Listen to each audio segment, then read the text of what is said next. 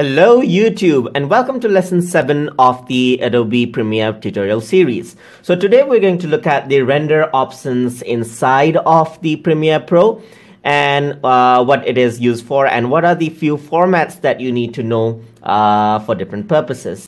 So now in my first edit, what I'm going to do is before I render, I'm going to drag the clips and arrange it for rendering. Just like this, and then I'm going to render this out. So in order to render out, rendering is the process of actually saving the final video file so that you can share and upload it. So let me save this as lesson 7 because that's my lesson 7 version. All right, and then render this out. So I'm going to go over to file in order to render and then export, go to export and then go to media just like this. So once I go over there, you actually see the export settings, and what we have been doing is that we had been directly exporting this without any major settings over there. So today we're going to look at the settings and what they actually stand for rendering.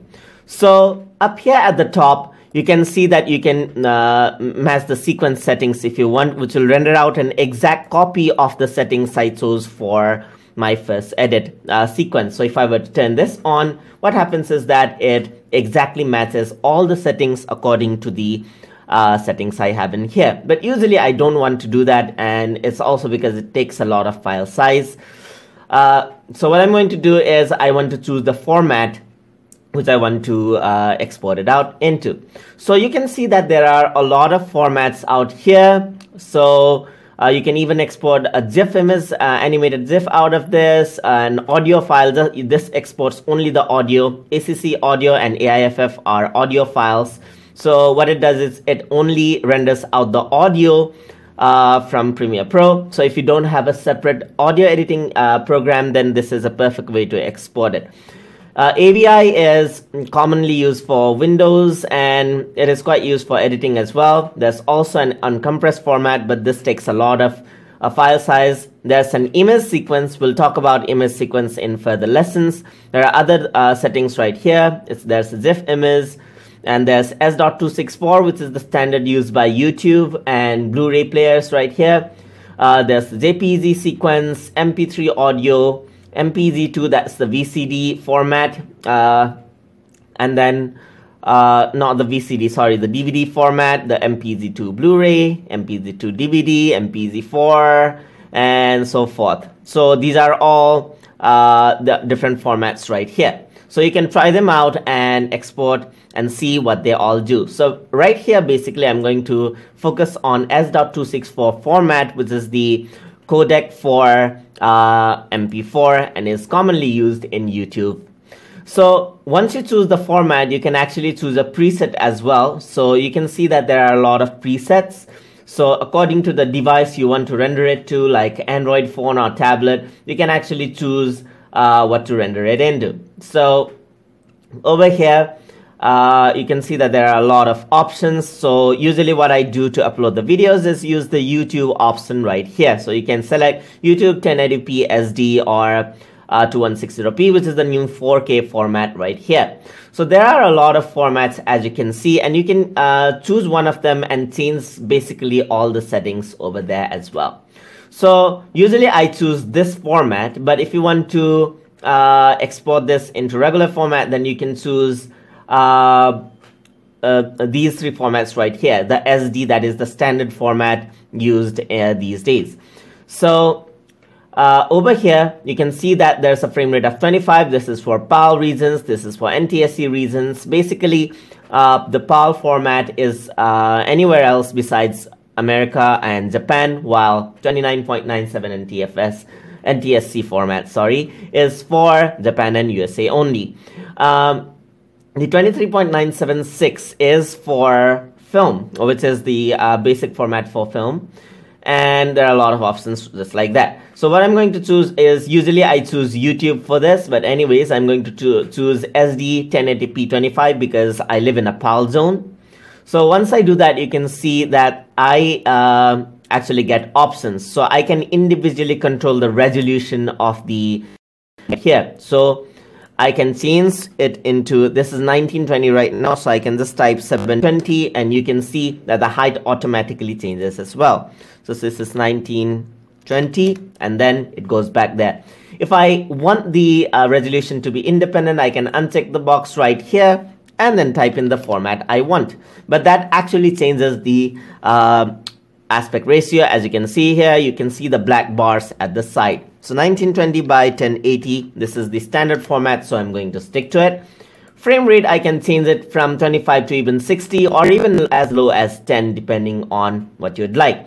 And lower frame rate means lower file size. So if I were to choose 10, this does not really show it in the estimate file size, but it actually decreases the file size comparative to what you have when you have a far higher frame rate. But usually you don't want to go below 24 or 23.976.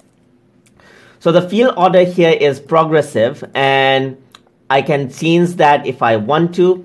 Usually we use progressive videos right these days, so we don't really use the other options. But the other option there is interlace format, and that is used if you want to export your videos for old television sets. So you don't really have to worry about these days. Just make sure that the field order is progressive, because otherwise the videos will quite look odd in your will look on your devices. So if you have an interlace video in your timeline, however, you can use the option called use frame blending in odd and change this to progressive, and it'll convert the interlace video into progressive, although that will make it lose quality. And there are bitrate encoding. So you can see that there's CBR, that is constant bitrate, where the bitrate does not change over time, and variable bitrate is when the higher number of bitrate is used if needed in parts of the video. And VBR2 is when it is just basically better encoding, but it'll take a lot of time to render. So this is the standard option we want to be in, because it takes a lot of time to render. Usually this is the default megabytes per second, so I can even keep it as low as 1, and I can choose the maximum as 2. This is what I use for YouTube because it does not take much. But if you want to export this onto a DVD or like even Blu-ray, then you can buff this up into 38 or even 50. So this actually maintains the high quality footage in your exports. So even in the audio, let's go over to effects. You can also add in effects. Sorry for that. You can also add in effects in the render window, but usually I like to do that in the timeline itself. But I can go to audio, select the audio format as well. So the video is at S.264. Audio, I can either choose ACC, Dolby Digital, or MPEG depending on my need. But usually I want to stick to the defaults because that is when the best compatibility is maintained. So I can even change the audio quality. I would like to remain in 48,000 because that's the highest quality over there. And like the frame rate, if I were to choose 3200 Hz, then the audio quality decreases and less file size is consumed as well. So usually I don't want to do this because this is like a frame rate for audio. I can even choose the channel of the audio I want to render in. So if I want a mono, I can just select mono right there, and I can choose the bitrate from right here.